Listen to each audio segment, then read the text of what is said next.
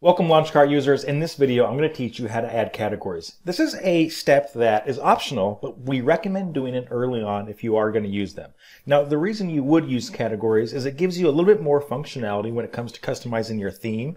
It also allows your store visitors an easier way to browse your site, because when they go to your store's homepage or your shop page, they'll be able to browse by category. So if you have a lot of products, or maybe you have 10 or 20 products, and maybe half of those are men's and half of those are women's, it would be nice to categorize those. And so the reason we create these categories early on is we want to have them ready so that when we add a product, we could assign those products to a category instead of creating a product first and then having to go create the categories later and then having to go re-edit the product and assign that product to a category. So I don't want to confuse you. I'm going to make this very simple.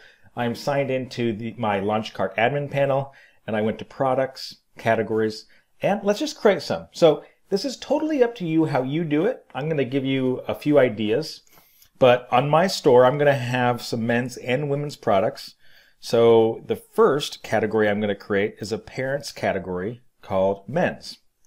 I'm going to put in a description, and then you hit create. So we have one parent category, and then I'm going to create a sub or child category called t-shirts underneath that. And this will be for products that I create that are only for men and they happen to be t-shirt products. And you just need to select men's right here, and it will turn this category into a subcategory. So now you can see here's my men's category, and if I click on this little arrow, it'll drop down and show you my subcategories, so I can continue on. And it really depends on what type of products I want to offer. If you're selling print on demand, you have hundreds of products available. You've probably seen those videos yet. If you haven't, they're coming up within this course. But you can create t-shirts, you can create apparel, you can create, just about anything. Shorts and pants and sweaters and pullovers and long sleeves and so on and so on. So really you want to kind of get an understanding of what you're going to sell and then try to create a very short and concise list of categories. You don't need to put hundreds of categories here. That's going to make your store way too confusing for the user. Just keep this as short as possible, and just remember, we want to make it easy for the end user or your store's visitor to find which products they're looking for. So now let me go ahead and create a women's category. And there we go. And I'm going to do the same thing, except this time, instead of t-shirts, I'm going to do leggings. And I'm going to choose women's, so it goes underneath that one. There we go. And okay, so now we have two parent categories, and we have leggings down here. And if I expand this one, we have t-shirts here. So this, like I said, we really recommend you do this before you create products, because now if I create a product, and I'm going to run through this process really, really fast.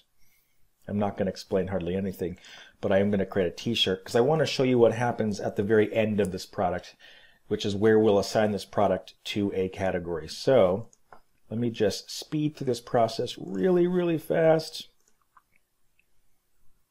I'm going to leave everything using the default settings. And what you do is when this product is submitted to your Launchcart store, which it's doing it right now, it's going to take a few seconds, it's going to end up, you're going to be back into Launchcart and you're going to be on the product editor, and we're going to have to scroll down to the bottom of the page and assign this product to a category. You don't have to, but once again, it's recommended. So let's scroll down to the very bottom, and here we go. This happens to be a men's product and it happens to be a t-shirt product, and that's it. You just hit save and you're good to go. So now when somebody's viewing our store, they'll be able to browse by categories and find products that are assigned to these categories. So that's it. That's how simple it is. Let's go on to the next video.